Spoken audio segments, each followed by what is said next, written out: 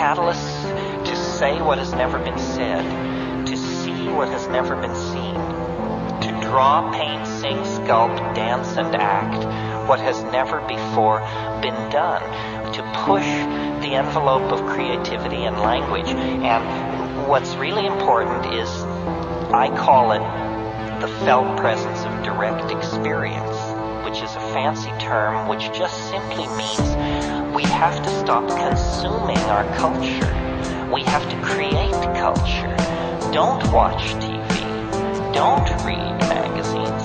Don't even listen to NPR. Create your own road show. The nexus of space and time where you are now is the most immediate sector of your universe.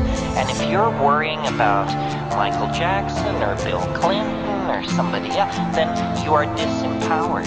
You're giving it all away to icons which are maintained by an electronic media, so that you want to dress like X or have lips like Y or something. This is shit-brained, this kind of thinking.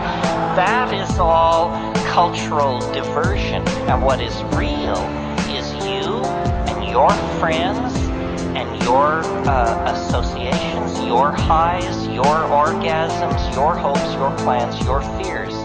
And we're told, no, we're unimportant, we're peripheral, get a degree, get a job, get a this, get a that, and then you're a player.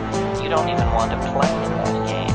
You want to reclaim your mind and get it out of the hands of the cultural engineers who want to turn you into a half-baked moron consuming all this trash that's being manufactured out of the bones of a dying world.